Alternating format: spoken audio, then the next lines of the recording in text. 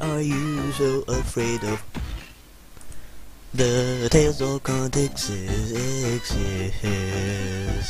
because of the law of physics. He can't exist. I don't know what the fuss is. He just can't really exist. Hey, it's a fact. Don't get me wrong. He just can't. And all the scams, they are quite simply fake. So what is all the noise about? I don't know, maybe I don't care, maybe I do.